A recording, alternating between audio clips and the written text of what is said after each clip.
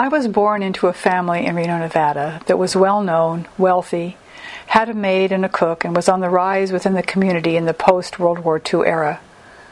My father owned 3 used car lots and was one of the creators of the original automobile association within the Reno area for the automobile dealers. He was very much loved and well-liked. A veritable pillar of the Catholic Church, he gave freely of his money and his time, and belonged to the Elks Club.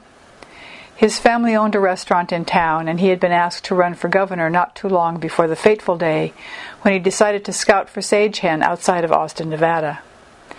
As his group of hunting cronies was traversing one side of a hill with my father at the wheel of his CJ7 Jeep, it began to slip down the slope. Everyone jumped out, yelling at my father, as I was told, to get out also. He seemed to have figured he could save the Jeep, and so he stayed with it as it rolled and tumbled down the hill, finally pinning him underneath the Jeep's roll bars. These were newly fitted and custom built. They weren't standard yet. I was told it took about 2 hours for him to make his transition out of this earthly plane.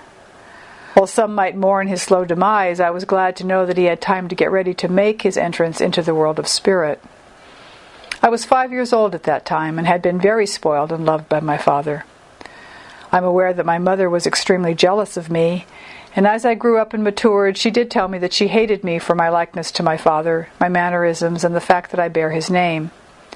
She told me that she hated me because I reminded her so much of my father who left and went on this scouting trip when he really didn't need to go. It was simply a trip of pleasure, and he left her with 2 children to bring up alone. I was left here in this world without the man whose name I carried, looking much in form like him, in a small family with a mother who projected her jealous anger upon her older child, and a younger sister who was going to become more like her mother. It was perfect. It was being acted out exactly as we mutually created before we each incarnated here.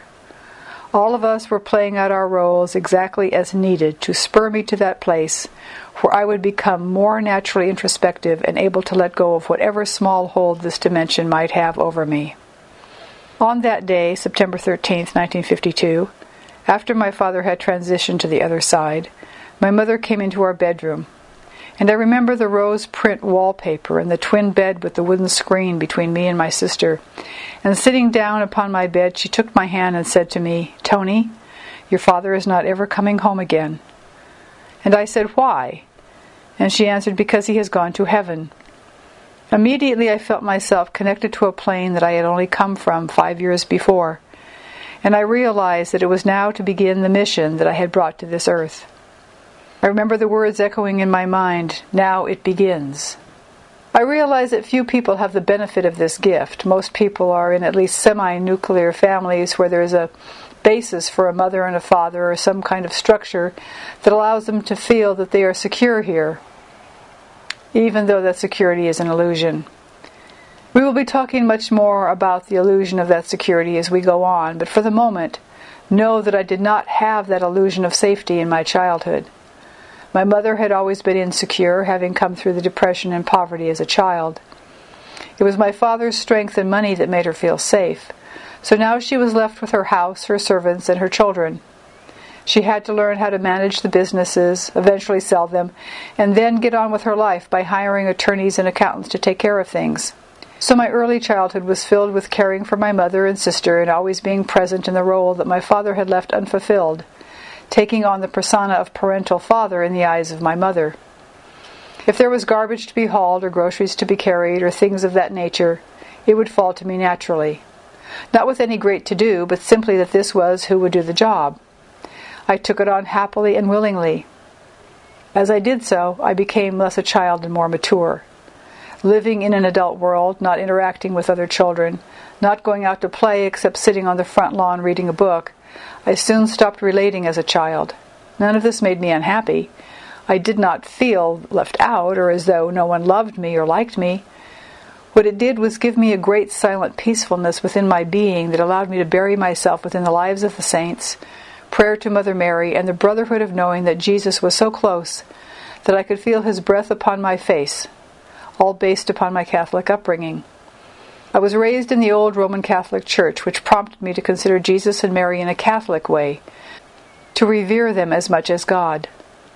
It brought me closer to a unity concept of the male and the female polarity that exists in this planet. Within the Christos and the Virgin Mother exists the feminine aspect and the male aspect of the polarity in union as one. I realized how much this would mean to me as I matured. I began to slowly progress into a young woman, knowing my femininity while carrying the male vibration that had become mine at such a young age. A frequency that I had brought into this planet, allowing me to become more one and less dual. So even as a child, I was a very balanced being.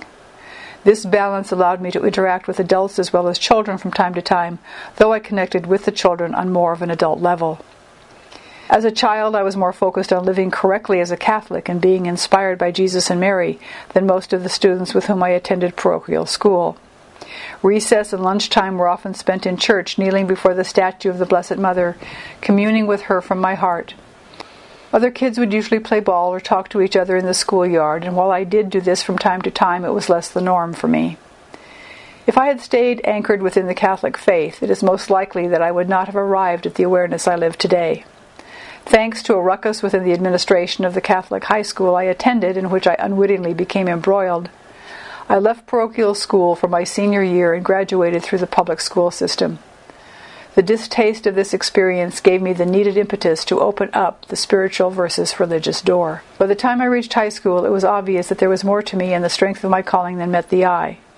When I was 12, I asked my mother if I could enter the Carmelite monastery, and she asked the bishop to allow me to enter for the summer. At the same time, she bought 3 horses. My mother was a very smart woman, knowing that a 12-year-old girl would have a difficult time resisting her own horse. I did not enter the monastery that summer. Instead, I spent the hot Nevada desert days riding my wonderful horse Toronata and living in the sagebrush as much as possible, away from humanity, allowing myself to be immersed in the world of animals rather than the world of humans. Eventually, I moved to San Francisco, California, where I met my first husband. After the usual romantic courtship, we were married, and I became pregnant shortly thereafter. My husband was hungry for spiritual learning and constantly on the lookout for groups that might accept us into their fold. No matter where we visited, it never proved to be what he was looking for, and I just sat and listened, knowing that when the perfect situation presented itself, I would know it. And so my story continues, together with answers to 37 questions posed to me over the years, all terminating in one query: how did you get to be who you are? Those answers open the door to your personal self-realization, if you are ready to step forward.